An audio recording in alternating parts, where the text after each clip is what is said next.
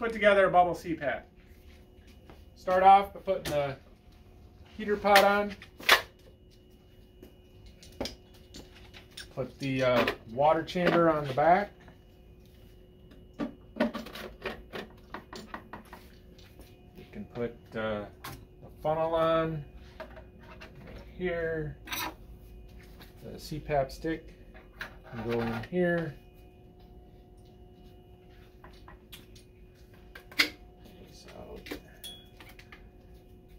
And we can put the blue tubing on.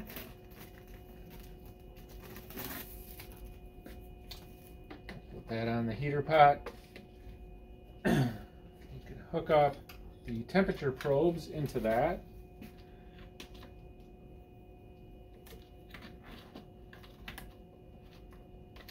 And that doesn't click, it just pushes in. The other one on this end.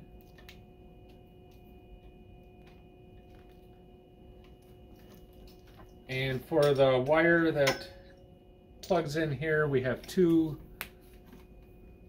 pieces here, but this one will just dangle and only use this one.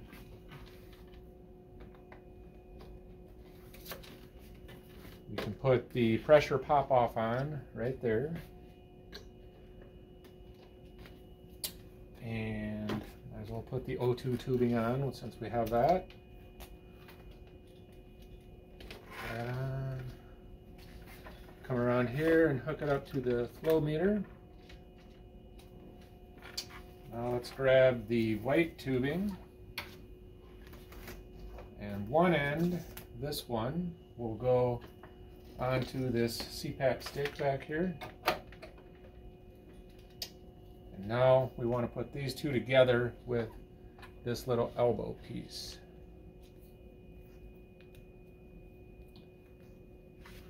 Okay, one last thing, well, two things yet actually. We have to hang the water bag here.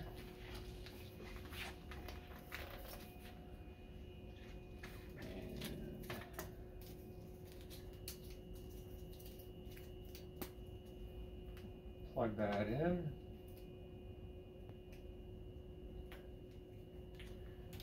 And then we got to fill this water chamber up with water. So we'll use sterile water for that.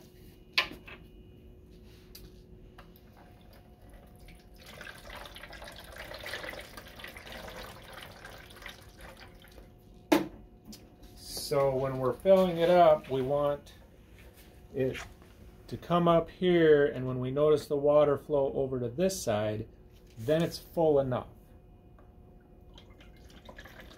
So as we're pouring it in, we'll watch, and we should see water flow over, and there it is. So when we see that, this is full enough. We're now ready to do a leak test. So we'll go plug it in.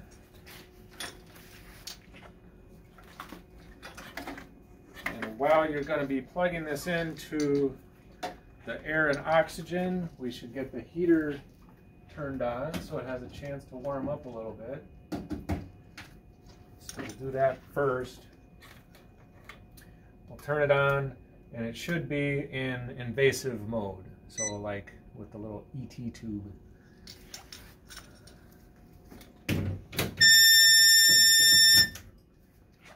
Okay, to do our leak test, we want this CPAP stick to be all the way down to the 10.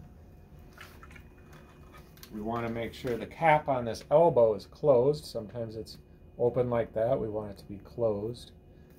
And then we set the flow to 1 liter. So 1 liter, elbow closed, 10 of CPAP, and then we should see bubbles, and we do see bubbles. So this passes the leak test. At this point, we can take the elbow out, and basically we can throw it away. We should now look at the settings that the physician ordered. Usually it's CPAP of 5 or 6.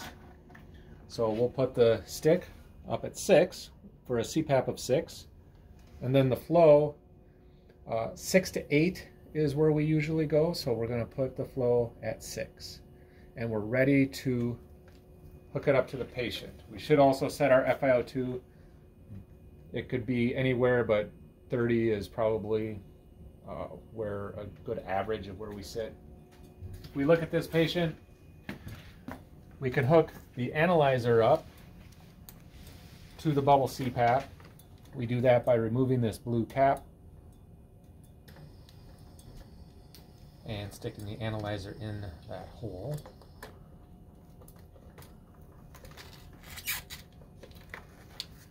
We have it set at 30, and on the analyzer, it may be difficult to see the number, but we can see it is climbing up towards 30, and we would go by this number over what we have set here. Now we're ready to hook it up to the patient. The nurse will put the interface on the patient. There are 2 adapters on the nasal CPAP interface, a blue one and then another clear one. We want to remove both of those and then plug each of these in.